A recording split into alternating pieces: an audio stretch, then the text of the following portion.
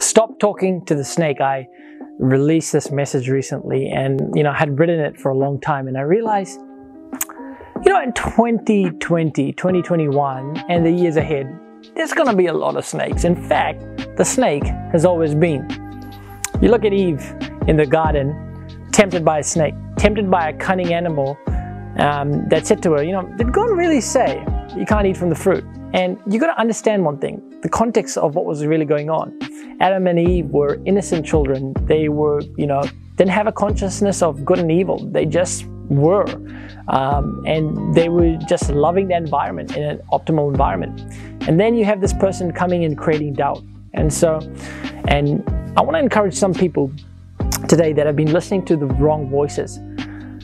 I want you to know that God has the very best interests in mind. God has, in fact, thoughts of hope and peace and prosperity for you. But the enemy is always going to turn your attention from vision, from God, from those things to yourself. And so when you look at yourself, you realize you don't have what it takes to achieve those dreams, those visions. But what you do have is a creator in you, giving you the strength you need to take the next step.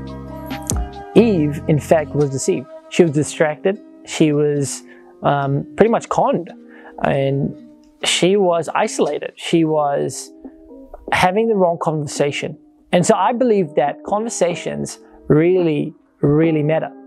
Conversations can either deceive you, or conversations can either direct you. Who are you talking to today? Are you talking to people that are, taking you to the next level? Are you talking to people that are very intentional about their growth?